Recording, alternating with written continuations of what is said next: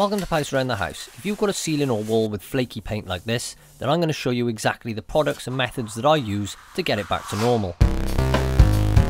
So after pulling a few small bits of flaky paint off my wall, this is pretty much how it looked before I began repairing it. And to start this job we need some wall scrapers like this, and if you need these tools I'll put links to those in the description section below. And the plan here is to remove any flaky paint. You don't want to go so hard that you're removing everything off the wall, but you want to ensure that anything that is loose and not adhering to the wall is removed. Now in your case you may have a really small patch and that's it, job done. Unfortunately with mine it seemed to be going on and on. Obviously if you get to the point that half your wall is in this state, then it may be worth thinking about replastering the whole wall, but if you end up with a fairly small section like I did, then it's well worth the hassle. If you do fancy plastering a whole wall, I've done a video on how to do this and a link to that video will pop up on the screen now.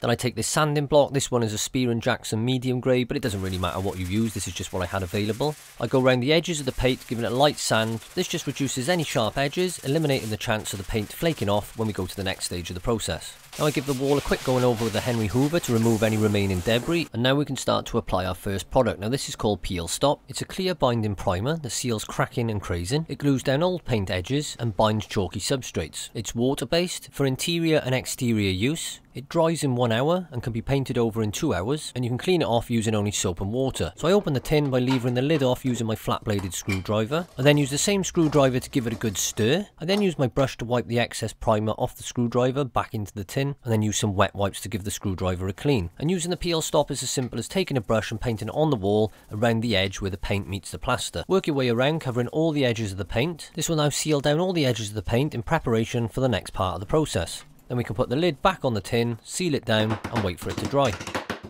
So the next product I'm going to be using is this toupret or toupret fine surface filler. If you know how to pronounce it, please let me know in the comments section below. And this product is for filling up to 1mm in depth and is ready to paint in 8 hours. It adheres to paintwork, it's easy to sand, no need to spot prime, and will not flash or grin. So the filler can be used on gypsum plaster, plasterboard or drywall, old painted surfaces, any type of filler, cement and concrete. For preparation, ensure the substrate is hard, cohesive, clean, sound and dry. And there's no need to prime the surface before application. To apply the filler to the wall, I'm using a plastering hawk, a filling knife and this Ox Ultraflex trowel. I'm using this trowel as it's got very fine edges, it's extremely flexible and I already have it available. It's also wide enough to cover the damage patch on my wall. You really don't need a trowel like this for the job, you can just use a cheap set of filling knives like these, which I'll show you in a minute. So with the walls all prepped and the peel stop dry, I now open my tub of filler. I then use the filling knife to remove some filler and place it on my hawk. So again I take the filling knife, I use it to apply the filler to the wall and then spread it flat. But after a few minutes of doing this, I realised that the patch is a bit too big for the filling knife,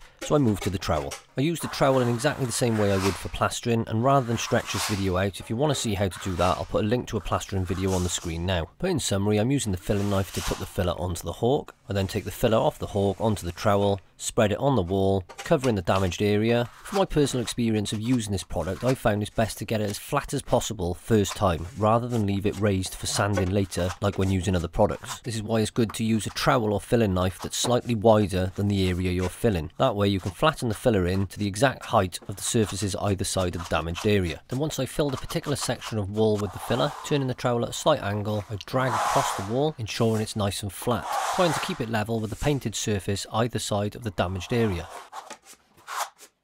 If you've got a smaller patch of wall to repair, then you can just use a smaller set of filling knives like these, and I'll put a link to these in the description section below. You use these in very much the same way as the trowel, just removing the filler from the hawk and then spreading it across your damaged section of wall. And again, your damaged section of wall will ideally be narrower than the width of your filling knife, so you can flatten the filler into the height of the painted surface on either side. But here, you can see the advantage of using a larger trowel. If you notice your filler's going a bit hard and crusty on your tools, go and give them a wash and continue with clean tools. I've actually finished now, so time to put the lid back on my filler. So a quick tip, if you don't want your filler to go off inside your tub, it needs to be sealed correctly. And to do this, just ensure this lid is pushed right down. You can see by there, you might think it's closed and it's not, so just make sure you give it a really good squeeze.